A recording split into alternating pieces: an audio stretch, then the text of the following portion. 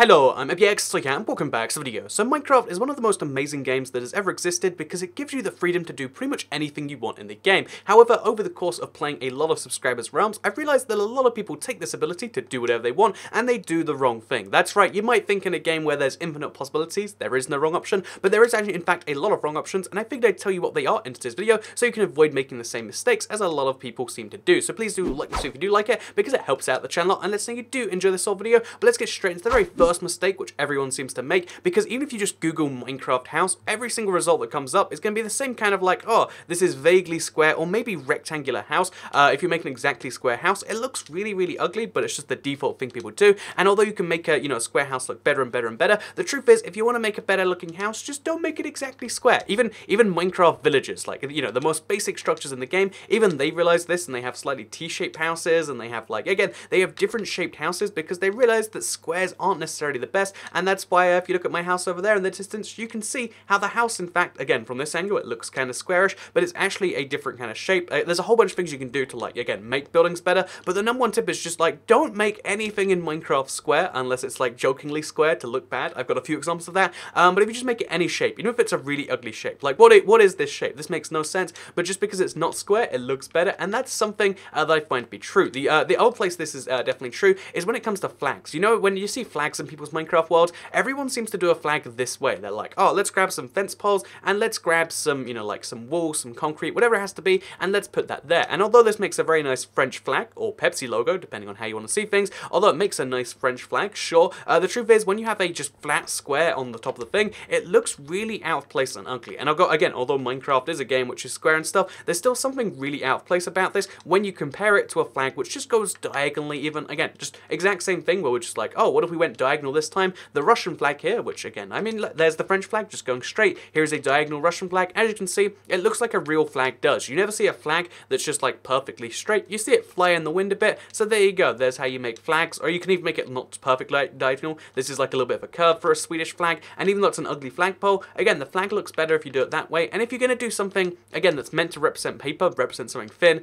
that can fly around a lot, especially a flag, you got to kind of, I guess, match it to the thing. So yeah, perfectly square, perfectly rectangular things, you get a real issue if you do them too much and you don't do any extra like rounding on them. And there you go, there's a little fun fact that everyone seems to do, that again, even I do this sometimes, but it's not a good thing, it's an easily corrected thing that you can make things so much better with. So the next thing that every Minecraft player seems to do is their lighting wrong. So let me talk about lighting in Minecraft, because the way lights work is they have a light value that is, again, tied to where you place the thing. So with a glowstone, it's 15, and then every block away from the light, it goes down 1. If you have anything below 7, then mobs can spawn. So the reason that having lighting in your ceiling, which again, some people really put lighting in their ceiling, or having lighting on your walls is a bad idea, is because even though it allows you to see, it gives you light, the truth is, light in Minecraft is about stopping mobs from spawning. So if you put lights in the ceiling, you are wasting your light, because again, like I said, it goes 14 and then 13, 12, 11, etc. That means that down here, you've essentially got a much weaker light, and you have to have so many more lights to stop mobs from spawning. So if you want to stop mobs from spawning, place your lights either on the floor or in the floor. Don't place them in the ceiling like this, because even though this helps you see, it doesn't stop the mobs from spawning. And if you're playing survival, which is, what Minecraft is really, then you want to avoid that. So yeah, this is how you should do lights instead. Do a perfectly diagonal route every 7 blocks of glowstone, or every 6 with torches,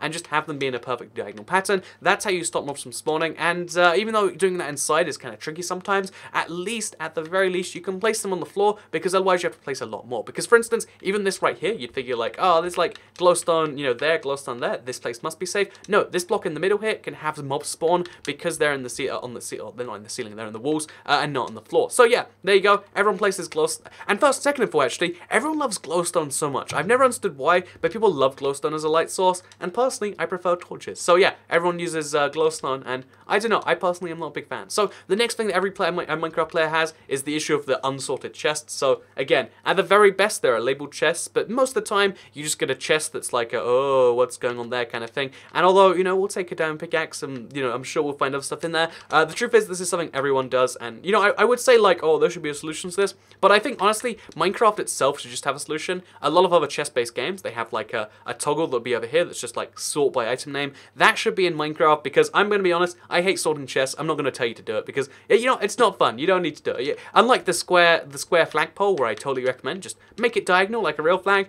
Just, like, what you should do with your chests is just like break them open every now and then and like put them in hoppers or something. I don't know. You have an automatic sorting machine, a bunch of ideas, but I think there should be an automatic sort button, which would be a bit better in my opinion. So the next thing that every Minecraft player seems to do is with their, powered rails. So, again, I've been making railways a lot, and I know, again, in my railways, again, I didn't say I'm not being a hypocrite here, but when people place down their rails, they place down the thing next to the rails, and there's something about this that is just so ugly to me. Like, it looks kind of primitive and stuff. So, if you want to have a minecart that goes either along the ground or just somewhere like this, pro tip, you can actually place things underneath. Also, everyone always uses levers, which really annoys me. Like, if you have a lever, then someone can just go here and turn it off. If you have a redstone torch, you have to break it to turn it off, which not everyone can do. So yeah, don't use levers. Something about that really like bugs me and like gets me the wrong way. And also, if you're gonna use any block, place it underneath. So if you use levers, you can place it on the block underneath like this, which again, don't recommend, but at least it's out of the way. Or you can use redstone torch on the block underneath, and then it looks like the rail is just powering itself magically. So I don't know, people don't seem to do this, but yeah,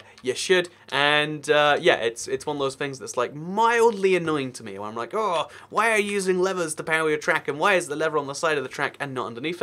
And there you go. Now you know one of the things that really irks me that everyone seems to do. So now the final couple of things that everyone seems to do are, first of all, when people have beacons, they make it all from the same material. Like, oh, I'll make it entirely from iron because it's the easiest material. But the truth is, you can actually pretend your beacon is much fancier than it is by hiding the, because a beacon can be made of different blocks. You can combine them. So we can remove this diamond block here, replace it with an iron block, for instance. Because unlike a lot of people seem to think, you don't need to make a beacon out of the same resource blocks. It just has to be all made from resource blocks in general. So this means you can actually pretend you made a beacon entirely out of diamond by having it made from a little bit of iron on the inside. And also, if you're in creative anyway, so you don't care about using up different diamonds and stuff, what you can do then is you can make it like a cross between diamonds and gold and emeralds, and you can make some like interesting designs that people never seem to do like this. So yeah, the final couple of things that people seem to not do is, first of all, this one bugs me a little bit, but no one ever has clouds turned on in Minecraft. Like, have you ever looked at the Minecraft sky without them? It looks really dull and boring. It's just light blue. But if you turn on clouds, suddenly Minecraft looks like that. And I know it's really annoying when you get to exactly Y120, like, I think it's Y104 or something, when you get to the sky cloud level and you're like, oh, now I can't see properly. But it's 4 blocks in your Minecraft world that you can't see properly, and in exchange, you get to see like these beautiful clouds. And honestly, what I do is I turn it on for like my videos and stuff because it makes them look a little bit better, and then I'll always turn it off when I get annoyed, like, oh, I'm not dealing with this again.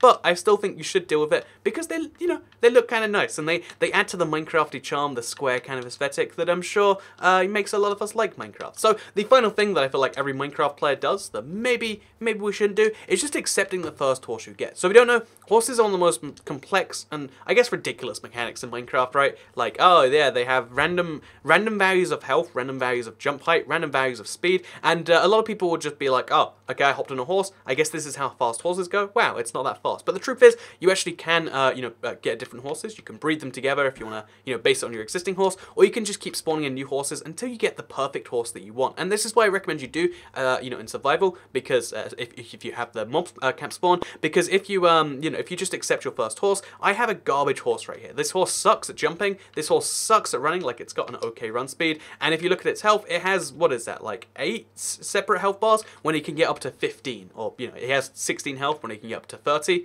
This is one of the worst horses you can get, and a lot of people just be like, oh, I guess that's how my horse is. But if you're gonna have a horse in Minecraft, work out what you need in the horse. Do you need jump speed? Like, oh, do you want to jump up really fast? Then make sure you get jump speed in the horse. Do you want to have if you, instead of wanting to have jump speed, you could want to have like speed in itself. If you want to have, you got to pick something you want in a horse, and I'd recommend even building a horse speedometer. Again, this is a real thing you can make. It measures the speed of your horse, and yeah, maybe you should do that, but like have some process in there rather than just accepting the first horse, because a lot of people have horses that just suck. They're basically like this horse right here. It's barely faster than running, and although it saves me let me show you. So this is me riding the horse, and this is me sprinting the same distance. It's barely faster, and you can get a horse that goes literally almost double the speed of your run. I think actually double the speed of your run.